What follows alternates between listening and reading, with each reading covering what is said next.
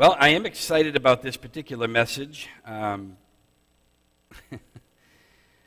It's a little different. It's going to be a little bit different. It's going to start with some similarity, but over the course of the next few weeks, I believe that we're going to expand and teach some things that are rarely taught, and believe God to open our understanding, as the Apostle Paul said in Ephesians chapter 1, I pray that your eyes, being enlightened, right, in the knowledge of Him. And so, in the wisdom and the knowledge of Him. So, there is so much to gain and understand about the kingdom of God. And, when I was preparing this message, the Lord kind of dropped a title on me that I thought was a little unusual.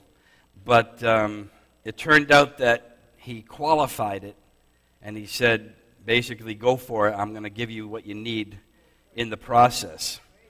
So I hope the title doesn't disturb you.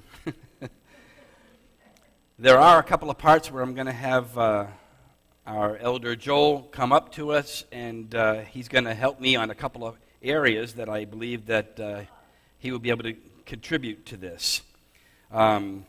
All right, so the message is entitled, For the Good of the Realm. For the Good of the Realm. I know that almost sounds a little archaic or medieval as we talk about a realm, but it's going to be beneficial when we understand all that this entails. Let me begin by giving you a scripture. The wind blows where it lists. This is John 3:8. The wind blows where it wishes, and you hear its sound, but you don't know where it's coming from or where it's going. So is everyone. I want you to hear that. So is everyone that is born of the Spirit. That means when you are born of the Spirit, you're not bound alone in the earthly realm. You are brought into another realm that moves and breathes. And people who are part of that realm experience the leading, the direction, the guidance, and the inspiration that only people who are in that realm can experience. In other words, when we are in the spiritual realm, we are literally activated to be in tune with God. Now, I know that some people can make that or take that and try to make it into some kind of spooky session or some kooky weirdness. And at times that does happen, because anytime, I used to tell my older son Daniel this, anytime the Spirit of God falls on any flesh, who knows what can happen? Because people can get kooky and weird and all kinds of things can happen. But that's just the flesh reacting to the spirit realm. But the spirit realm is still in itself a realm that is very seldom visited and certainly very seldom acclimated or brought to use, brought to fruition, or brought to experience, brought to a place of encounter. Very, very seldom. All right. Now, when I was thinking about this particular verse and this particular title of message, For the Good of the Realm, I asked the Lord, I said, Lord, do you have a scripture? I need a powerful scripture. I need something that really makes the point. I mean, because I couldn't think of anything. I couldn't think of anything and I have a pretty good scriptural mind, and I couldn't come up with anything that would quite cut it. But I hadn't sat down at my computer for more than a moment, and this verse came to me. Joshua chapter 5, 13 through 15, and I'm going to read it.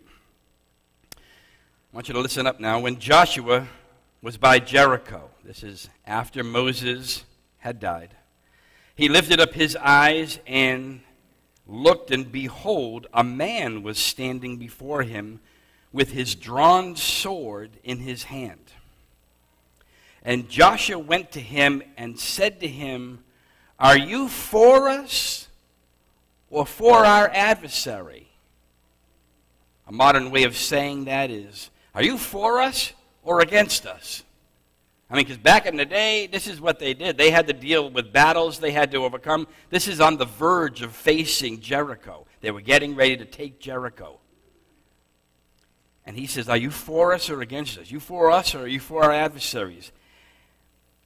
And he answered and said, no. I want you to think about that for a minute. He didn't say, I'm not for you and I'm not against you. He didn't say, I'm for neither. He said, no. Like you're totally off, buddy. Like you are totally out of sync with what's going on. I'm not here for you. You're here for me. Look at what he said. He said, no, but I am the commander of the army of the Lord. And now I have come. And Joshua fell on his face to the earth and worshipped, and said to him, what does my Lord say to his servant? And the commander of the Lord's army said to Joshua, take off your sandals from your feet, for the place that you are standing is now holy.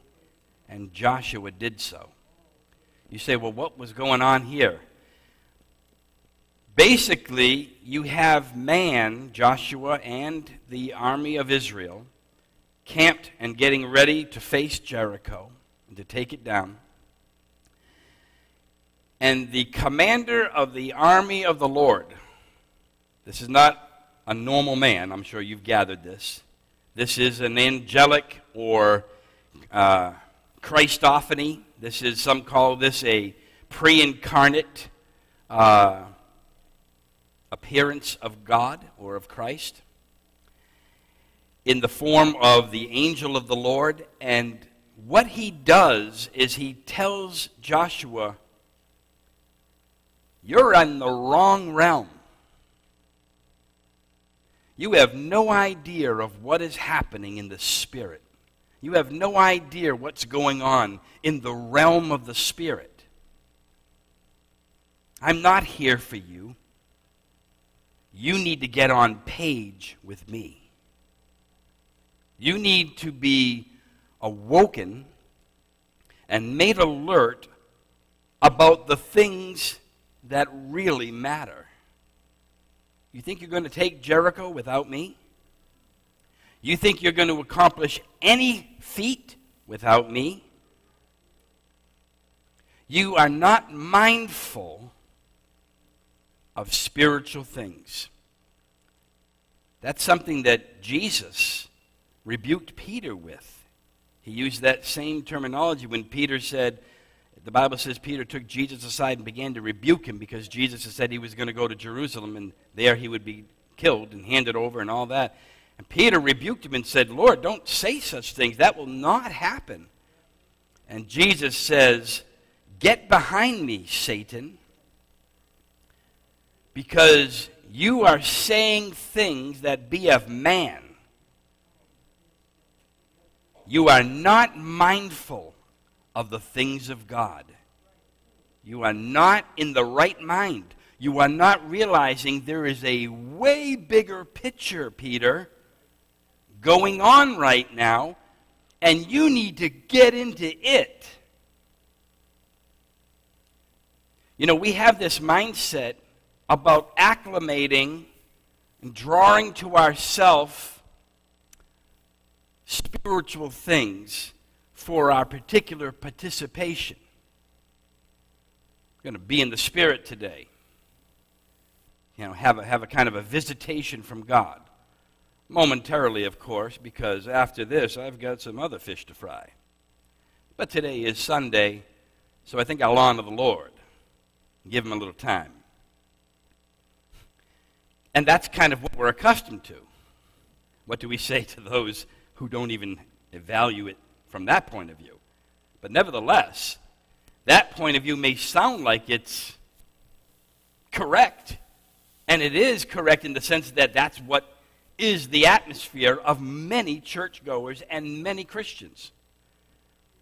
But that is not understanding the realm of the Spirit.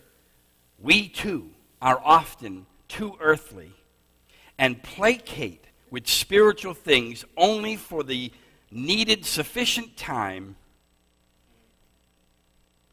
for our benefit. And then we go back to normal life. Now, here comes a question of honesty. How many can admit that that has been the case with you at some point in your life? Even I can admit that. There are times that we do spiritual things simply for the point of doing spiritual things. But as soon as those spiritual things are over, we go right back to typical self. I was sharing with my brother Joel and talking to him about this particular message.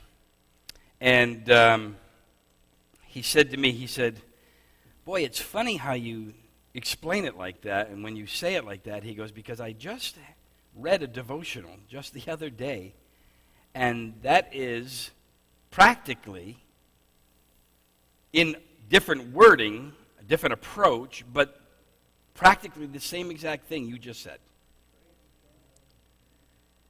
And he was pondering these things. So I'm going to have Joel come up with me, and I'm going to have him, before we get into the seriousness of the realm, I'm going to have him talk a little bit about what I just said from the perspective of this particular devotional. So here's the devotional that I was reading yesterday morning. I'll just read a few sections of it. Could it be that even though you are God's child, you still think of your life as belonging to you? When you think of your life this way, then ministry is about stepping out of your life, giving God a little bit of your time, energy, and money, and then stepping back into your life.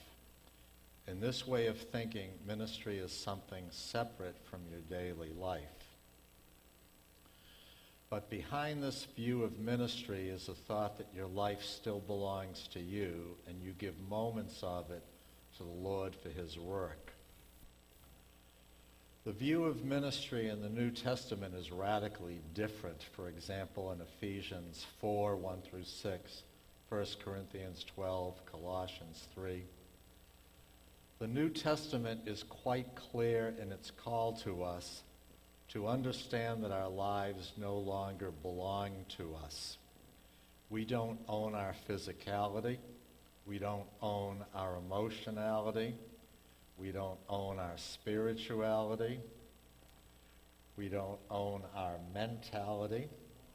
We don't own our psychology. We don't own our communicative abilities. We don't own our relationships. We don't own our gifts or our experiences. We don't even own our possessions in the deepest sense of what ownership means. Paul gets at this when he says at the end of a discussion of sexuality, and I just want to insert something. Sometimes you hear the expression, people talk about their sex lives. At the end of a discussion of sexuality in 1 Corinthians 6, Paul makes a statement, you are not your own, for you are bought with a price. Let me just say, this is interesting because him and I had not conferred or talked about what I was preaching until I told him what I was preaching, and he told me he already had that devotion where that was the preeminent thought. This is serious business. And what we're going to try to unfold, and he's got a little bit more to read, but what we're going to try to unfold over the next several weeks is where are we and what are we doing for the good of the realm? You see, because the true realm of the Spirit is where we need to live, not visit. We need to have a habitation in that realm, not a visitation. We need to not live our lives as if they are our lives. Boy, this can radically change the way you view everything. It's like literally being translated or transferred from one place, a kingdom, to another and identifying yourself with that kingdom. You don't communicate, you don't relate, you don't connect and live by the conditions and the rules of the previous kingdom. Because you're not of that kingdom, you're in a new kingdom, you're in a new realm. And we are not supposed to be taking a dab will do ya when it comes to God. Now, I'm not saying you have to become some type of religious wacko, but you ought to be a wacko for Jesus, if I could say. You ought to be living in the realm of the Spirit of God because that is the realm you are part of. And I think sometimes we don't shed our clothes or shed our belongings, and we have a mindset of belonging still to our previous realm and only partake partly in the realm of God. And that is an error. That is an error that we live in, that we live by. Are you following me?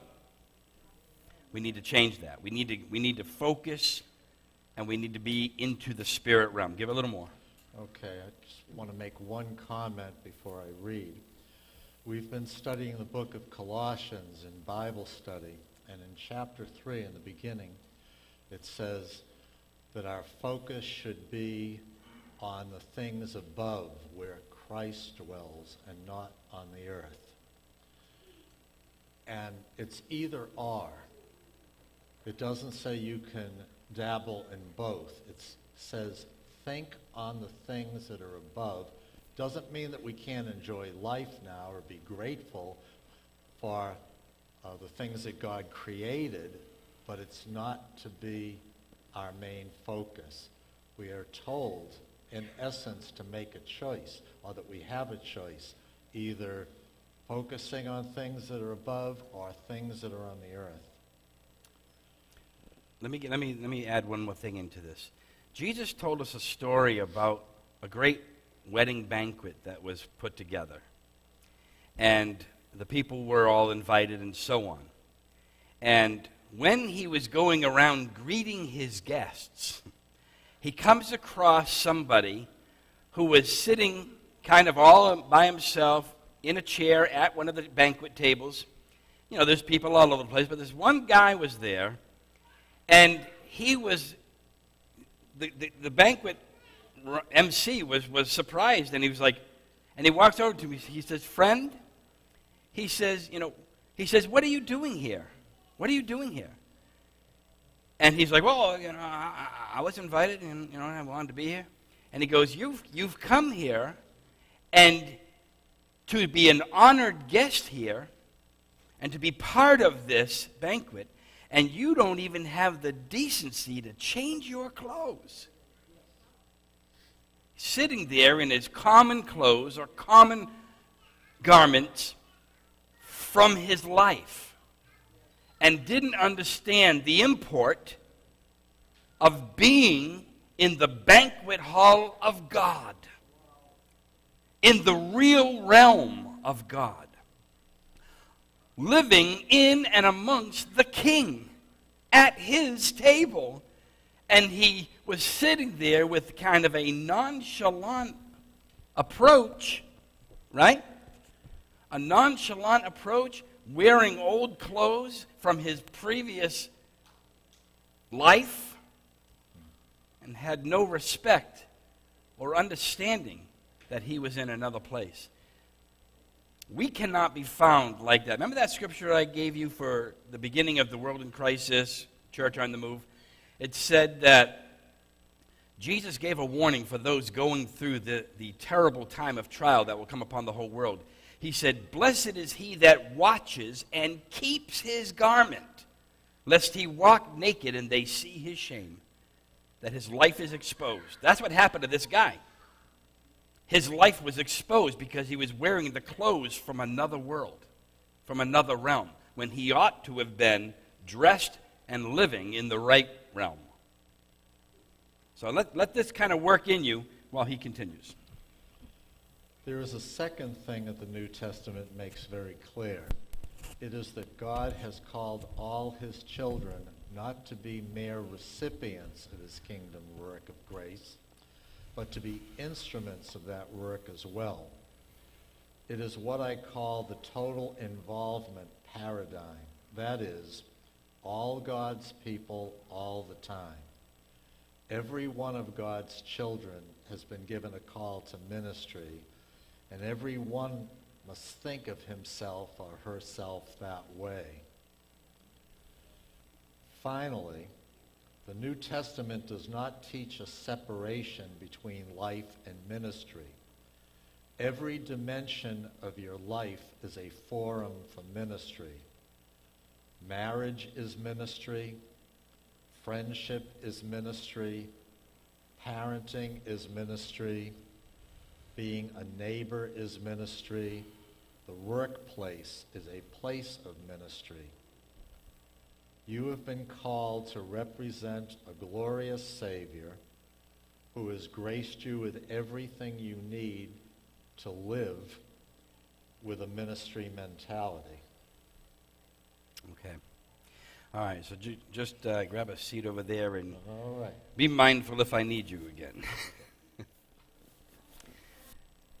So I looked up the word realm for this particular message, and this is what I got: a domain or a province, a sphere or a kingdom in which a particular activity occurs or operates. We could call it the kingdom of God, but it's actually bigger than that. We could call it the spiritual domain, or I'm calling it the realm. Do you remember when the apostles were going about the ministry? They were going about preaching the gospel. And they started to head into Asia Minor, or a particular area in Asia, and they were heading in that direction, and then the Holy Spirit shows up, and it says he forbid them for going in there. So you say, well, what are you talking about? Well, these guys were on a mission, right? They were on the mission to preach the gospel and going into any area that they could find. They wanted to make the gospel known to the whole heathen world, and that was the intent. However, we don't have the freedom or the rights to kind of do things on our own. You know how many churches get in trouble when you do things on your own without following the leading of the Holy Spirit who dwells in the realm? And if we somehow step out, and I did this just a couple years ago. We talked about it at our prayer meeting here. I feel that, I missed the boat on something very important for our church, and that was when we moved from the realtor building that we were renting to the Cabot House, which we were there for 3.5 years. And I felt the Lord had moved us on, and I had a mindset, because we were packed out with people, and we had zeal, we had zest, we had direction, we felt we had a particular vision to go for the harvest. We were going to become kind of a mini mega church of some sort, and we were going to move into this building, not this one, but the Cabot House, and we were going to have a influx of hundreds and hundreds, if not thousands of people. And I was seeing that, or thinking I was seeing that, or feeling that. And I was confused and had to be taught by the Lord himself because the church struggled. It struggled. I don't want to go into the details because honestly it's just too depressing. But the church struggled in so many areas that the elders and myself would scratch our heads trying to figure out what was wrong. Why are the people so apathetic? Why are they falling out? And I don't mean falling out in the spirit. I mean falling out the door. Why were they not here? Why was there such a disinterest? Lack of everything had just seemed to stop and come to a halt. For 3.5 years we plugged away. And we just hit a brick wall. And finally, after we came here and then bought this building, I was not happy about coming here. I didn't want to buy this building. I didn't want to do that at all. I was mad that we didn't have the type of harvest that we were supposed to have, I thought, on the hill. We had prayer meetings to deal with some things here. We had 3 days, 3 nights of prayer meeting. And on the second night, prior to coming here, I woke up in the morning that morning, and the Lord spoke to me and said, I'm going to tell you what the problem is and what the problem was. And he said, truly, I gave you a vision to be on the hill. I gave you that 19 years earlier. And I did give you that. And I fulfilled that. But you lost sight of the direction. And you went for a harvest when I was bringing you into the labor field.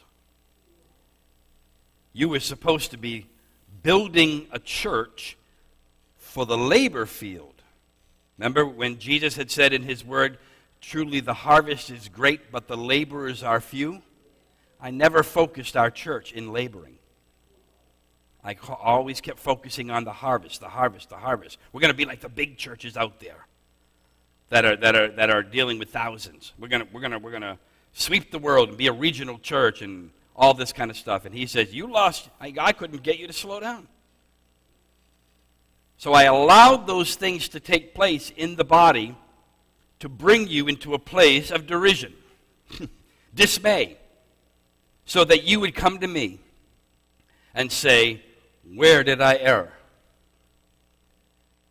And once I finally decided I was going to take the hit and take the blame, God said to me, so the vision you saw was right about the hill, but it was only for a short time. It was only for a season.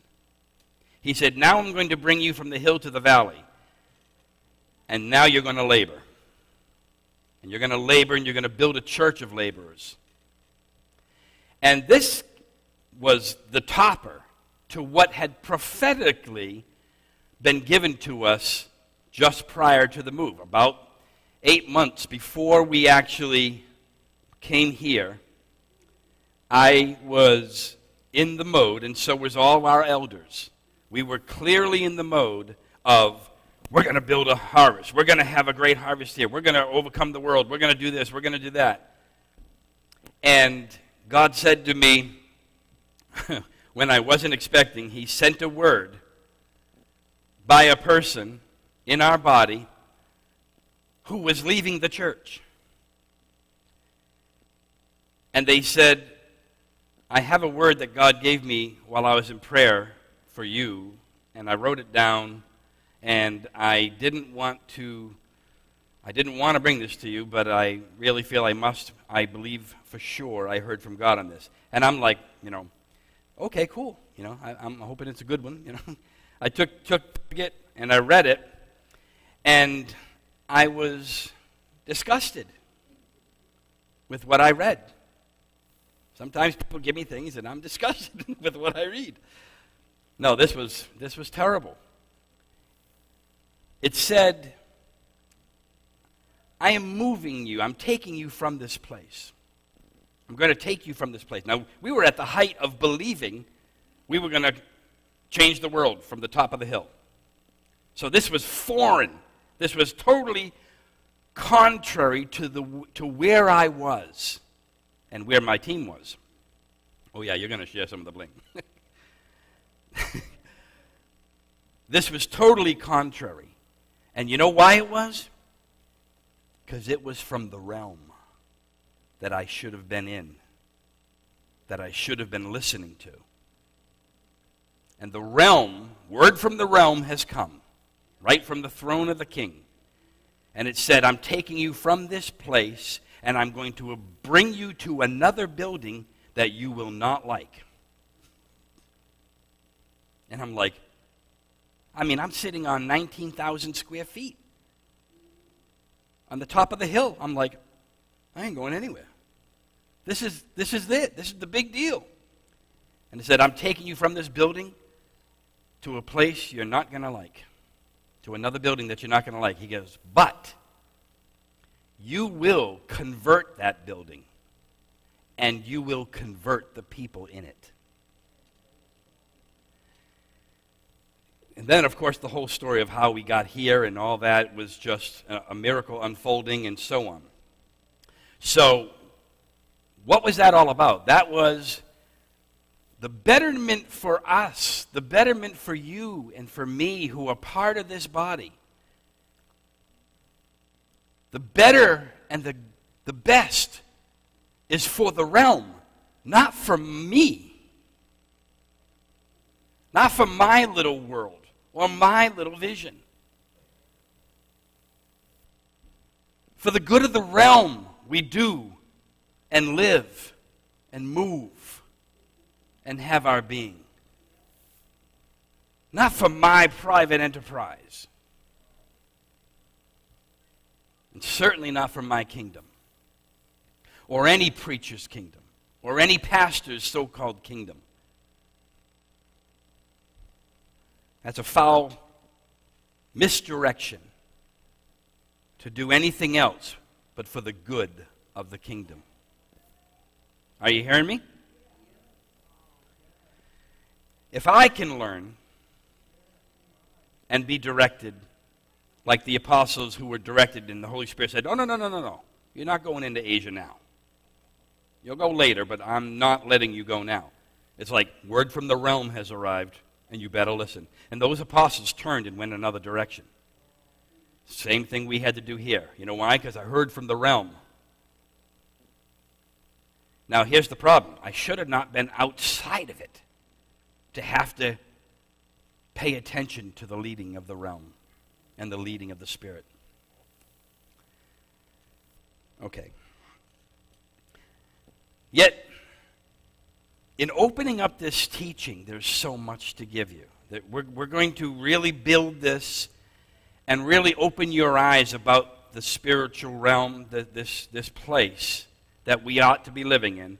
So first I want to say, I'm going to talk for a few minutes about some things, and then I'll cut this sermon short because I want to encourage people who are not here to be here next week as we take this deeper. But for those of you who are here, I'm going to give you a couple of things, beginning with some of the simple things about operating in the realm, operating in the Spirit. Okay? So, I want to tell you that you can all breathe now. You're all like on the edge of your seat going, what's he going to say? I want to give you some simple things about Christianity, about being Christians who believe in the moving and operation of the Spirit. We are charismatic. We have Pentecostal understanding, and we have been and believe thoroughly in the baptism of the Holy Spirit, right? So we believe in the gifts and the operation of the Spirit, and we have seen them operate. And so in the early stages of understanding aspects of the realm, of the Spirit realm, I want to teach us a couple of things that I believe are very important for us to see and understand that when we're gathered together in the church, there is an etiquette. There's an order to things. And no church knew this better or found out this better than the Corinthian church. The Corinthian church had two standout issues concerning spiritual gifting. You know what they were? They were a church that was very gifted. They were also a church that was full of chaos and mayhem. However, the Holy Spirit did not shut them down, but instead lifted them up and gave them instruction because they simply needed order. When we're operating in the realm of the Spirit, we need to be paying attention to the rules. And in the first century, each church developed its own sense of ordinances or directions and orders and particular mannerisms of the Spirit and how to conduct that. Paul gave them 1 Corinthians 14, and I want to begin. I know I won't get finished with it. But I want to give a little bit of it to begin to start. And before I give you, I guess I'll read it first. I'm going to read the whole thing and then give you a beginning stages of what I want to share on this. So looking at 1 Corinthians 14, 26 to 40, we are going to put it up on the board. And it says this. This is the Apostle Paul trying to do just what we're talking about. He said, "What then, brothers? When you come together, each one has a hymn or a lesson or a revelation or a tongue or an interpretation. Let all things be done for the building up. If any man speaks in a tongue, let there be by two or at most three, and each in turn. And then let someone interpret, for Pete's sake." I added the Pete's sake. "But if there's no one to interpret, then let each one of them keep silent in the church and speak to himself and to God. As for prophets, let 2 or 3 prophets speak." Now that prophets can also mean prophetic people who are not necessarily walking in the office of prophet, but they are prophetic, meaning they have prophetic words. They give words that build up, encourage, edify, and exhort. And he says, let them be by 2 or at most 3, and let the others weigh what is said. Let there be some proper judgment. Sometimes people get up and say things that are not right. They're not in the realm. They're not right. They're not in the Spirit. They're in the flesh. And they have well-meaning intention on what they say, but it actually can be counter to the realm. It can be counter to the Spirit, counterproductive, and even harmful sometimes. So, he goes on, if a revelation is made to another sitting there, I had an idea, a thought that the Lord gave me, let the first one be silent, for you can all prophesy one by one so that all may learn and be encouraged. And the spirit of the prophets are subject to the prophets, for God is not a God of confusion, but of peace. He's not a God of confusion, but a God of peace. Now, I'm going to just jump on this to begin with and give you some practicalities. There's more to read. I just don't want to read the whole thing now. I'm feeling it may be distraction. Okay, so if you've been in Hillcrest Church long enough, you've heard me teach on what I call theme, tenor, and flow. What is so important in the realm of the Spirit and in people who are so-called Spirit-filled. And I'd like to think that if you truly are Spirit-filled, that when you leave here, the Spirit doesn't stay here. He goes with you. You know, in other words, you continue on in the realm even when you get out of these doors. You don't exit the realm and go, ha-ha, now back to my fleshly indulgence, now that my spiritual commercial break is over. It's important that theme, tenor, and flow, when we are gathered, is in operation. What do I mean by theme? What do I mean by theme? There is an order of basics. Theme means setting of the ambience and the prominent idea or the storyline of whatever's coming forward. In other words, when God is working among us, which is under the assumption in your gathering, in our assembly, there is a particular theme we're going to go in. We're going to enter into a theme. And it's important that you understand that the Holy Spirit works within that theme. He gives the theme to the ministry team. He gives the theme to the pastor or the elders and the teachers, whoever's involved, and he gives the theme to the body. That doesn't mean the body's always cooperating, but he gives the theme. There is a theme. You come in here, and let's say we're in the theme of warfare. We're talking about spiritual warfare. The music is based on spiritual warfare.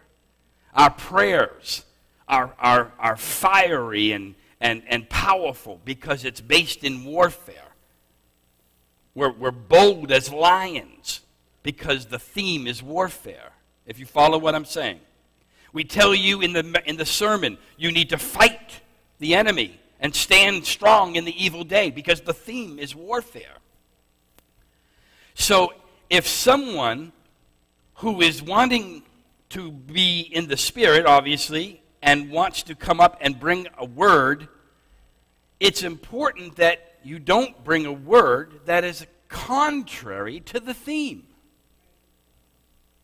You don't want to get up here and say, I want to talk about the errors of justification or the ideas of God destroying sinners or God punishing people, or getting up there with the idea of, let's all talk about dancing and how God answered my prayer on the telephone, or how God provided a gas card when I was walking the streets, or how God did something for my mother and made a provision of $10 to float by her leg. And she reached out and grabbed it and shouted hallelujah. You say, but those are cool stories, aren't they? Sure, but they're out of theme. It's not where God is going here in that particular message or series, or the moving service was not about any of that, and that can become a distraction at best, and it can be very deadly at worst, in the sense that a wet blanket thrown on. Let me give you a silly example. We one time had a service up in the Cabot House, and the Spirit of God was moving. There was a spirit of joy, a spirit of levity and happiness, and people were all high-fiving, hail fellow, well meant. God is doing something great. This is how good we feel. And then someone flagged me down. We even had happy music. And someone flagged me and said, I got something to give. And I'm like, whoa, we need good. Bring on a testimony. This is what we need, good stuff. And they got up, and they had the microphone, and everybody calmed down, going, what do you got? What do you got? And they go, my dog died last week, and I'm so lonely.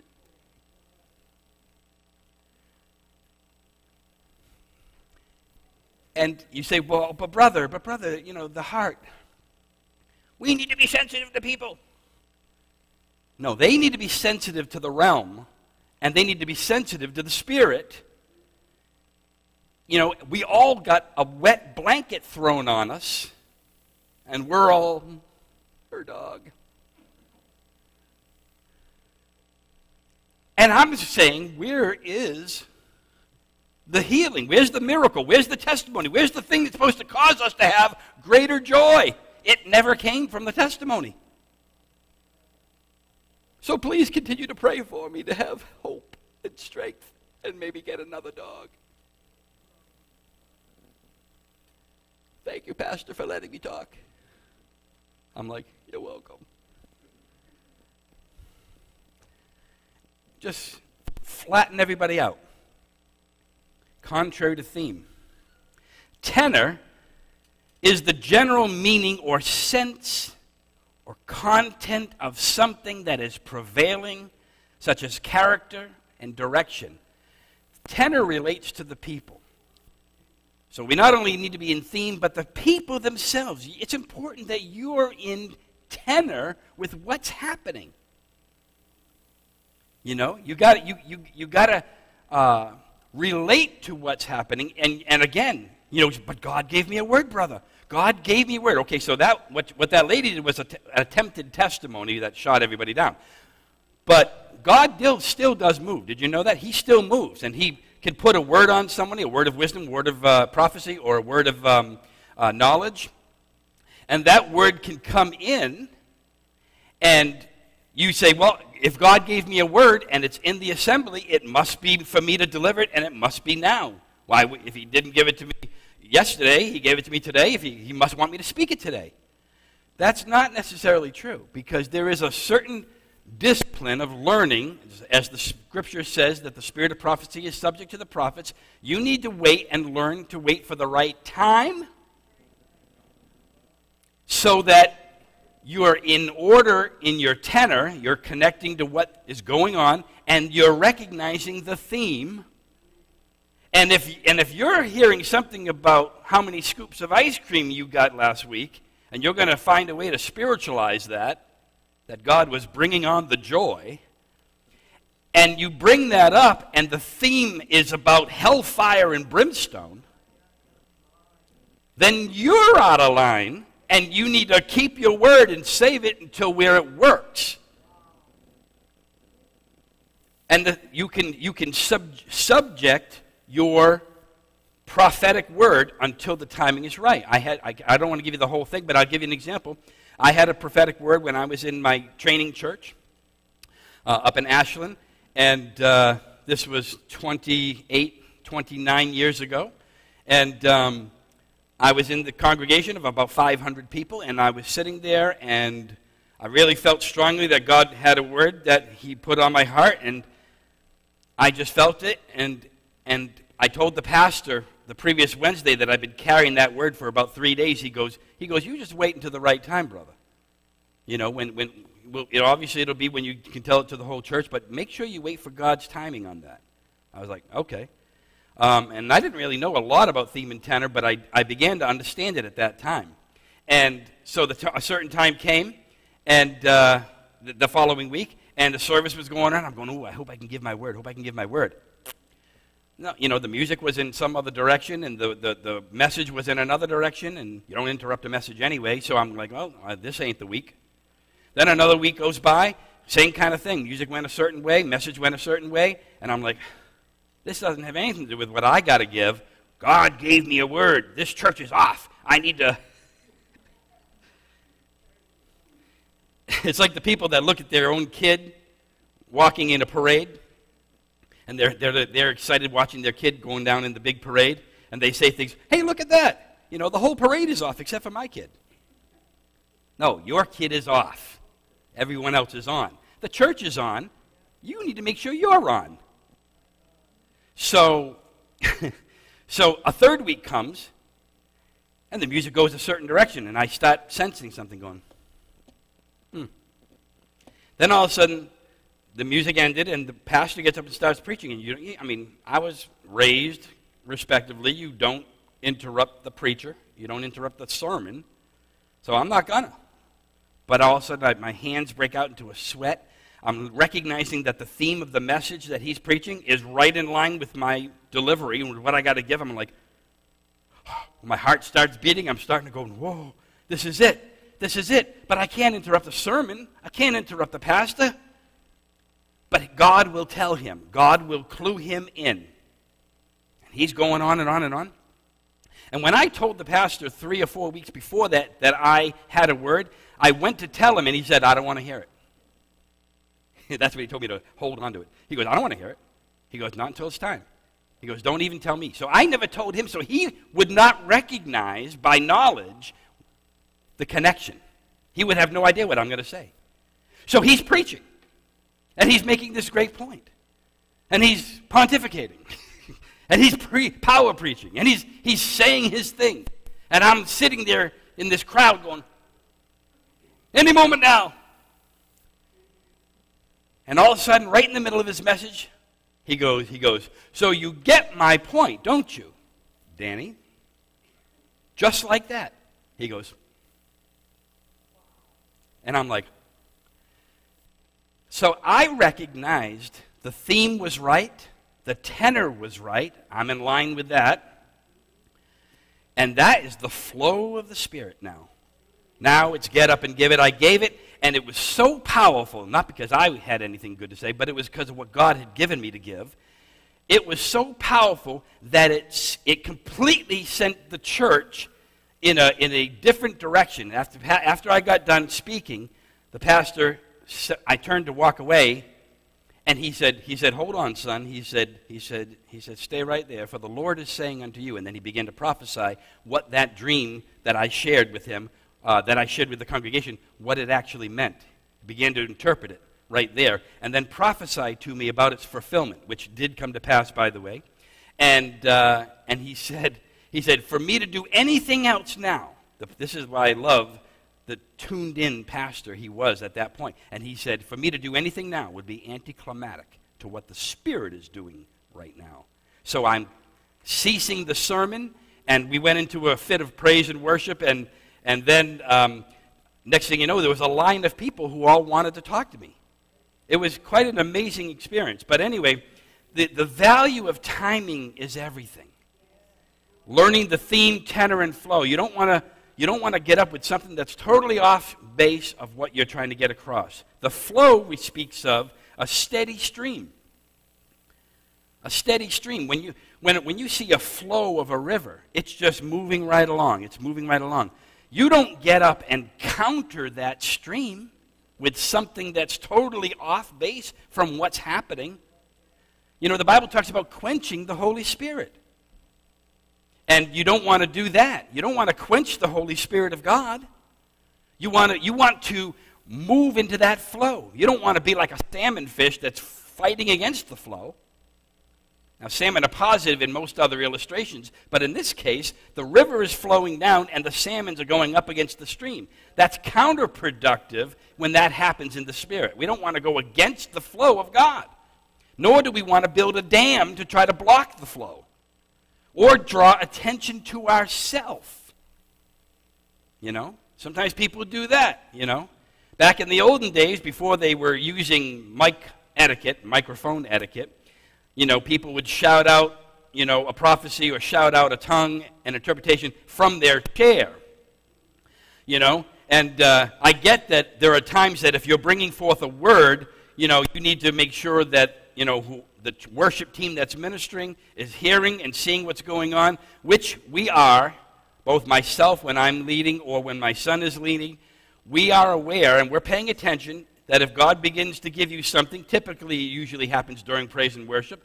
However, you need to make sure that you get an agreement with the worship team that is in the process of doing their job. They're ministering. And if you just interrupt them because you want to talk about how you had an experience in the bathtub and try to make that somehow work, that doesn't mean it's going to work. Again, you could break the flow. You know, so, you know, it's important that you don't try to interrupt the flow of the Spirit. Make sure what you have is going to be in agreement. Otherwise, hold it. That's why when Paul said in the word we read about speaking in tongues, he said, you know, if there's an utterance in tongues, you know, make sure someone's there to interpret, unless you're planning on interpreting yourself. Otherwise, quiet down and speak yourself into God in tongues. Don't make a big scene. You know, people start off, you know, yabba dooba dabba, and they'll say what they say, and then all of a sudden they crank up the volume to make sure you know, I got something. And then all of a sudden the church hears it, the worship leader hears it, and so everything kind of comes down to a low, and okay, you got the flow, brother, sister. And then they stop, and they ain't got nothing to say because they didn't have the interpretation, and they didn't see if anyone else had the interpretation, and it turns out that the flow was not even going in that direction. I've had moments where we've been in church service and we've seen things, we can tell the Spirit of God is moving in a certain way. We can tell. It's quiet. There's something happening.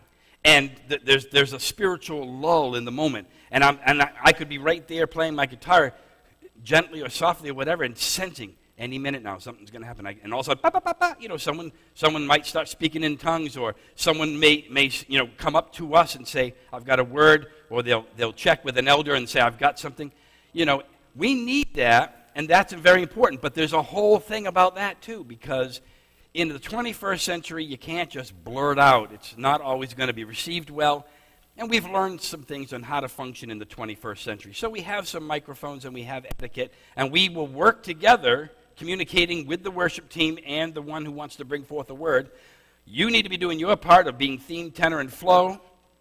But you need a little bit of technology knowledge too, such as when you take a microphone, you don't hold the microphone down here by your belly button and expect us to pick up the airwaves. It ain't going to happen. And if you're coming out with something very important, you can't go, so Jesus said to me that we should all just love God. And everybody's going, what? And that can actually become distracting and harmful, because you've got something good to give and we can't hear it. And then we've got to shout out, hold up the microphone. Put it on your ear. Put it in your mouth. Do something with it. Turn it on. And then you got the people who go to the other spectrum of that, and they'll grab the microphone like they're the pros, and they'll go, give me this thing. Is this on? Is this working? And then they'll grab it and they go, oh, hello? Anybody there? And we're all like, we were here. We're not here now. And it's like, maybe they'll go out and crack a joke right off the bat. Humor is fine in the right place. I mean, for goodness sakes, if you're talking about Jesus, ministering to those who are broken, or the orphans, or the people who are hurting, and you get up and start cracking jokes, you're out of tune. Which brings me to the last part that I want to talk about, and then I'll end for today. And that is tone.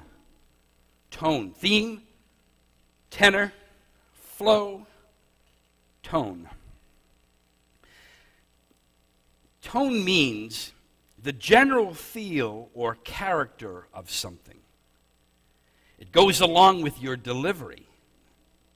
Tone is attitude, spirit, feeling. A biblical example is to call us to speak the truth, which is the action, with love, which is the tone. So if the theme, tenor, and flow is love and peace and grace, it would be a grave error to deliver a message of action, of doom. I remember one time we were in a service years ago, and an up-and-coming prophetic voice, learning how to hear from God, but certainly, in my mind, blew it that day. We had a beautiful, exact kind of service of that. It was beauty, it was love, it was God's mercy, it was God's forgiveness, it was God's grace, and people were all kind of basking in that moment. And a prophetic person said, "I've got a word," and I said, "Okay, come on down. You're the next contestant." And they came up, and they got up, and they paused for a moment. Tears began to flow. Temperament, tone, and style suddenly changed into a grim doom. And this person said, God showed me a vision that he's going to destroy P-Town and blow the place up with fire.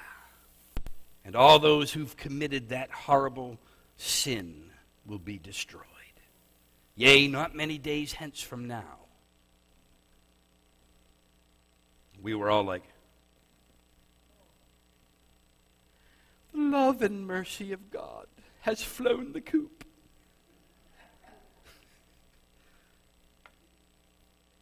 That prophetic word was 30 years ago. Still hasn't happened. It was out of tone, it was out of balance, it was out of theme, it was out of direction, and it did not apply or belong. If a bomb was dropping, it would be incorrect and insensitive tone to pass out ice cream and tell everyone to just chill. Do you get the difference? If bombs were going off and I go, stop panicking! Quick! Get the ice cream! Let's just be happy. You know? But they just blew up your house. Yes, I know, but ice cream seems so good right now. You're just on the wrong page. If we are on stage and people are ministering on the grace and the love of God, it would be totally insensitive to get up and say, I've got a word to share, and then condemn adultery, or fornicators, or liars, or cheaters, or stealers. And then walk away and say, you get that? All right, let's get back to the love. What? I'm being silly, you know that, right? But you get my point? That's what happens. Okay, so it would be just as bad to talk about, we mentioned before, your dead dog or how much you share. Now listen, it's important. I remember, look at, we actually need to have some times where we have testimonies. I'm for that. You know, sometimes it's apropos, correct, and right to do it on a Sunday morning. But other times, because we are in a structure of service, somewhat, we allow for the operation and flow of the Spirit, but we have a general structure and a flow we need. Okay? So sometimes Sunday morning is not the best time because, again, when someone's giving a testimony, I know people who do not know how to give testimonies. And when they give one, I'm terrified of what they're going to say. Because if they don't know how to keep it brief and keep it short and keep it powerful, if you don't know how to do it, maybe you need a little encouragement before you get up there or talking to someone, you know, who can help you with that. But the facts is when you are bringing forth a testimony, it needs to be brief. It needs to be to the point. In other words, I once was lost and now I'm found.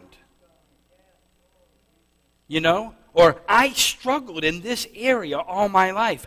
Then I learned something. And now I am this person and I am free of that struggle. Everyone then can go, whoa, a testimony. You know? You know, you can't get up there and going, you know, I asked God to heal my headache the other day, and He did. And we're going to go, cool, headaches stink. Yep. And then you say, but yesterday I found out I had cancer. Please pray for me, brother. And you're like, okay, where's the testimony? Do you get what I'm saying? You got to have, if you're going to say, back in the day they would say, I got to testify. I once was struggling. I faced those demons of drugs and alcohol.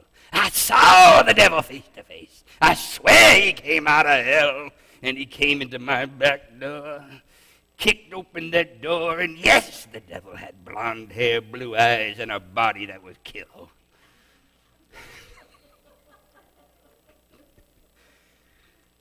And I fell by the sword on that cold, dark night where I lit a fireplace and made us both comfortable. Had some wine and... What? All right. You get what I'm saying? If you're going to give me a testimony, can you give me a testimony? If we're in a quiet moment of reflection, it would still be tonally insensitive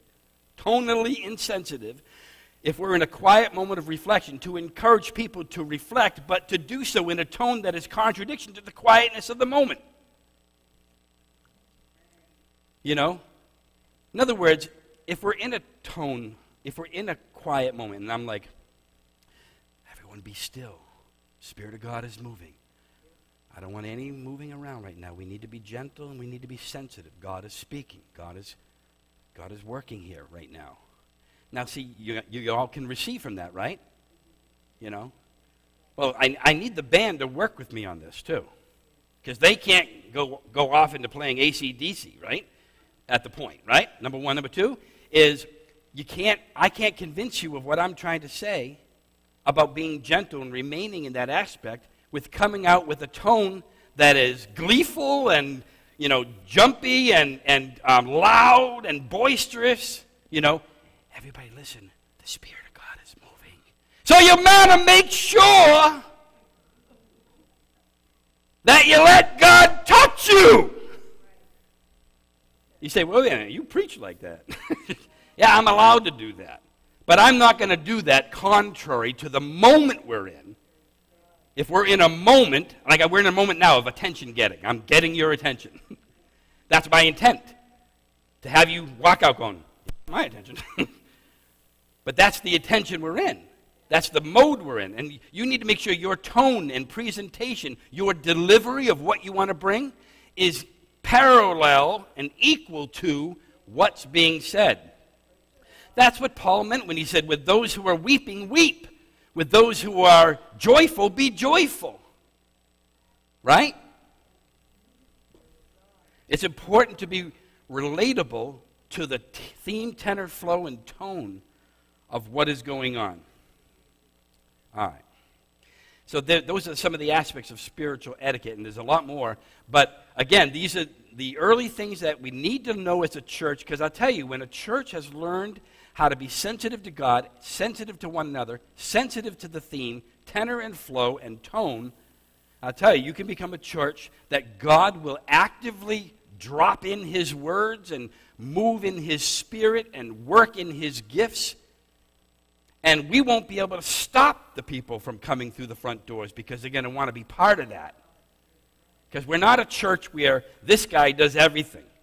We're in a church where we all have something to give. We all have something to do. We all can contribute.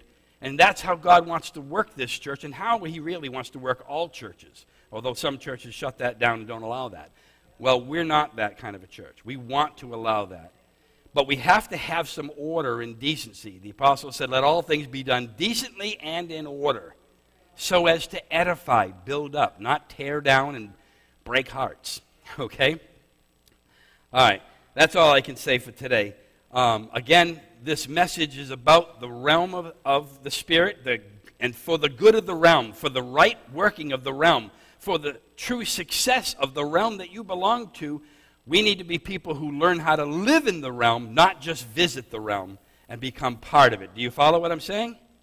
Amen. So, Father, we pray in Jesus' name that this message has helped and instructed and touched the lives of all the Pentecostal and charismatic people who are listening, that, God, you will open our ears, eyes, and help us to understand that you will not work through confusion, but you will work through your Spirit that works in theme, tenor, and flow. And we thank you for this, Lord, and thank you for building us up and giving us the opportunity to allow you to work through us.